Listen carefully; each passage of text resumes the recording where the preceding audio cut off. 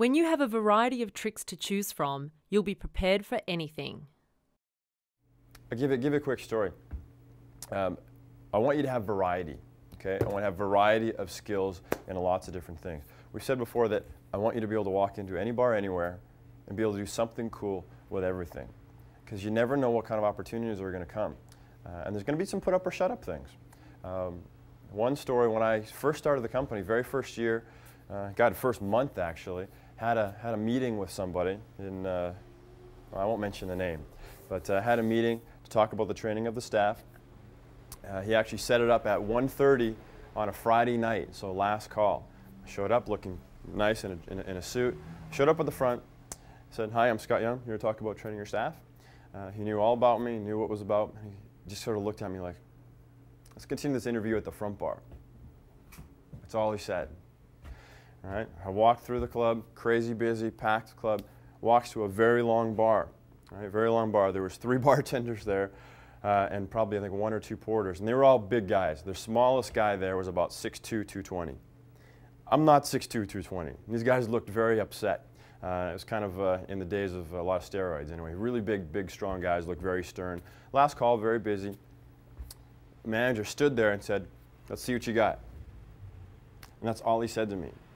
So this is kind of a harsh put up or shut up story. At that point I figured, well, how badly do I want this? So I went, well, took off my jacket, "Here, hold this." Didn't have very good feelings for him at the time. I figured, all right, here's a challenge. So I walked back there, and we talked earlier about how we don't like people walking behind the bar without knowing. They didn't know who I was, right? So I had this very weird reaction. I just figured I'd act like I knew what I was doing, or I should be there. Maybe I'd have a few seconds to be able to do something. So I didn't really know what I was going to do. Never seen the bar before in my life, crazy busy. So I started walking. "How you doing, guys? Excuse me. How you doing? Excuse me." Meanwhile, my heart's beating. I'm like, I'm going to die now. Someone's going to throw something at me, hit me in the head, and that would be it, right? Nobody quite knew what to do. Anyway, finally I got to the end of the bar. Big guy just rolled out of the bar. He'd finished making a drink. I said, "How you doing? Excuse me a second." I grabbed a glass and just started throwing. I'd started doing the biggest moves I could think of. And by this time, there was sort of a crowd that had gathered behind me, and there was like, "Whoa, whoa, danger, danger." I got some time.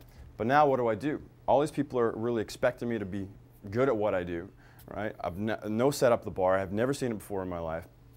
So you got to be able to master the things that you know they're going to be there. Garnishes, straws, a shaker tin, right? Glassware moves that are simple, right? Put them in front of your body. Right? And then the full bottle, because they're not always going to be a setup bottle. Sure, I like having, we talk about setup bottle, somewhere around there, because the less liquid you have in it, the better tricks you can do. But you got to first be able to do things with absolutely full bottles. Right? I mean, no matter what you do, that's what you have to master. Okay? Anyway, it turned out okay. At the end, I did this big show, and he ended up wanting me to train his staff, and it sort of worked out well after that. But there's going to be put up or shut up time, so be able to deal with it by mastering the important things, the real stuff, right? That you can go into any bar anywhere in the world, and say, "Is there a bartending position open?"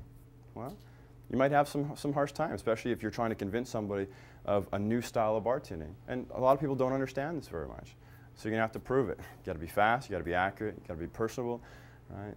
Not slow down. Right? And you got to be able to do it with what's put in front of you.